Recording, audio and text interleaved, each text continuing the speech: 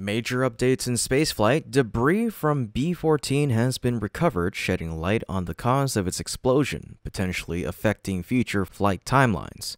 Newly released footage also highlights B-14's active flip maneuver in stunning detail. In a surprising move, Jared Isaacman's NASA Administrator nomination has been officially withdrawn. Let's dive into all of it on today's episode of Great SpaceX. Flight 9 will go down as one of the most dramatic missions in Starship's journey so far, marked by both a tense flight and an explosive conclusion. While many aspects of the mission exceeded expectations, both stages encountered issues that captured the attention of the spaceflight community. The most unexpected development came from B-14, which experienced a serious problem just seconds before splashdown. Moments after initiating the landing burn, SpaceX lost all communication with the booster. No immediate data was available, leaving many questions in the air. But now, new updates have shed light on the mysterious end of B-14. Recently, several images surfaced showing debris, especially composite overwrapped pressure vessels, or COPVs, drifting onto the coast of Mexico. In one photo alone, up to 9 COPV tanks can be seen, and more appear in other images. These tanks, crucial for storing high-pressure gases used to feed the engines, are clearly labeled Made in the USA and feature the Luxfer brand, a longtime SpaceX supplier. Alongside the tanks, images show a variety of debris in all shapes, sizes, and colors, likely fragments from multiple parts of the Super Heavy booster.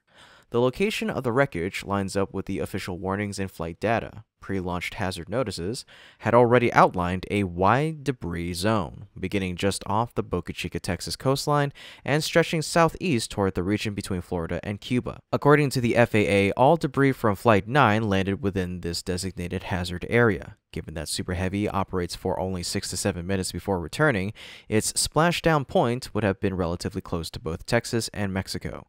It's entirely plausible that the ocean currents eventually carried the lighter parts, like the COPVs, ashore. From the condition of the recovered parts, it's clear that the B-14 explosion was substantial but not total.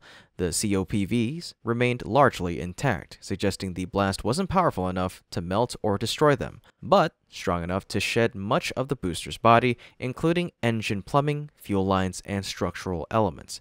As for the cause, SpaceX has shared some insights.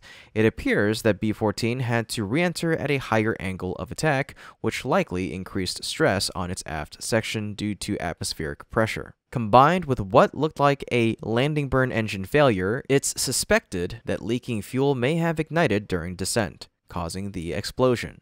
That hypothesis is supported by visible anomalies in the burn sequence just before loss of signal. However, until SpaceX releases an official post-flight report, the exact sequence remains speculative. Regardless, this discovery leads us to the next big question: how will this affect the schedule going forward? While the explosion and debris raise environmental and operational concerns, the FAA has already clarified that the issues with B-14 are exempt from further investigation. Approved exemptions include grid fin failure, engine issues during landing burns, and hard splashdowns due to insufficient thrust. Since B-14's malfunction falls within these boundaries, no additional regulatory probe is required, which is a big relief for SpaceX's rapid launch cadence. Still, SpaceX must now retrieve and properly manage the debris. Environmental safety remains a priority, especially with materials washing up along the international coastlines. Engineers and recovery crews will need to conduct a thorough survey, collect the debris, and assess any environmental impact in collaboration with Mexican authorities.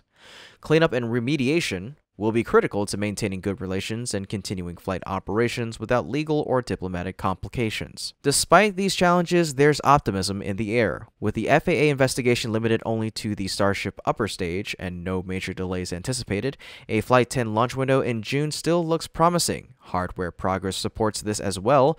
Both Ship 36 and Booster 16 have already completed cryogenic testing, and engine installation is underway. Once static fire testing and final preparations are completed, launch readiness will follow swiftly. So what do you think? Can Flight 10 lift off in June? Drop a yes or no in the comment section down below, along with your launch date prediction. My bet, I'm going with June 22nd. Be sure to like the video and subscribe to Great SpaceX to stay on top of all the latest updates as we follow this incredible journey toward the future of space exploration. Despite its explosive conclusion, B-14 made significant strides during its test flight, proving once again that even missions that don't end perfectly can yield valuable progress for SpaceX. Unlike previous Super Heavy boosters, B-14 was never intended to be recovered. It was designed to splash down in the ocean, freeing engineers to push boundaries with new maneuvers. Among the key goals were 3 critical tests: a higher angle of attack during re-entry, a 2-engine landing burn, and most notably, an active flip maneuver during hot staging. While the 2-engine landing burn was ultimately cut short due to the booster's failure, the active flip was executed successfully and marked a major milestone in booster control. SpaceX later released remarkable footage of this maneuver, including a never-before-seen camera angle from inside the booster's engine compartment. This is an especially harsh environment subject to extreme heat, vibration, and pressure, making the ability to capture and share visuals from this area a major engineering and communication achievement. Additional cameras were also mounted on the forward section of both the booster and the Starship, further enhancing public and engineering insight into flight dynamics. So what exactly happened during the active flip? The footage reveals the 3 sea-level Raptor engines igniting forcefully during hot staging. After stage separation, these engines gimbaled in different directions, visible through the shifting flame orientation and their return journey to a central alignment. This maneuver created a deliberate thrust vector asymmetry, generating rotational force that helped initiate the flip. It's important to note that the vacuum-optimized Raptors on the ship had not yet built up significant thrust during this initial moment, so the burden of initiating the flip fell entirely on the booster's sea-level engines. But engine thrust alone wasn't the only factor. As shown in the forward-mounted camera angle, SpaceX had also modified the hot staging ring. One side of the ring was completely sealed off, eliminating vent holes in that section. When the engines fired, the sealed side trapped more force, creating unequal pressure that pushed the booster to begin flipping in a specific controlled direction. This detail is crucial. In previous missions, the booster would flip in a random orientation, requiring SpaceX to expend additional fuel to reorient the vehicle for a proper descent trajectory. The new method means less fuel spent correcting orientation, which translates into more efficient missions and the potential to carry heavier payloads into orbit. SpaceX confirmed this breakthrough on X, stating, "After stage separation, Super Heavy flipped in a controlled direction for the first time. This maneuver requires less propellant to be held in reserve and enables additional payload mass to orbit." However, a question arises: how will this system evolve? In a recent presentation at Starbase, SpaceX unveiled a new hot staging design reminiscent of the system used in the Soviet N-1 rocket. This updated staging ring features a much larger central vent, which could make it harder to create the asymmetrical pressure necessary for a controlled flip. So, how will SpaceX adapt? There are 2 likely options. First, they might retain the current strategy of blocking off one side of the ring to control the flip. This method has already proven effective and offers a predictable result. The second option would be to adjust engine thrust asymmetrically to generate rotational force. However, this could potentially affect Starship's own trajectory, making it more complex and risky. For now, the first approach appears to be the more feasible path forward. Regardless of the method, what's clear is that SpaceX continues to iterate quickly, using each flight to fine-tune the world's most powerful launch system. Even without a soft landing, B-14 provided a huge amount of data, especially from systems that had never been tested in real flight conditions until now. So if you're excited to see what SpaceX comes up with next, type "keep going" in the comment section down below and show your support for their bold progress.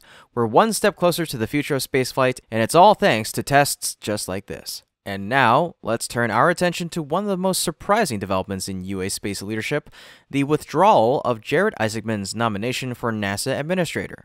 For months, many assumed that Isaacman, the billionaire entrepreneur and commander of the Inspiration4 and Polaris Dawn missions, would take the helm at NASA under President Donald Trump's leadership.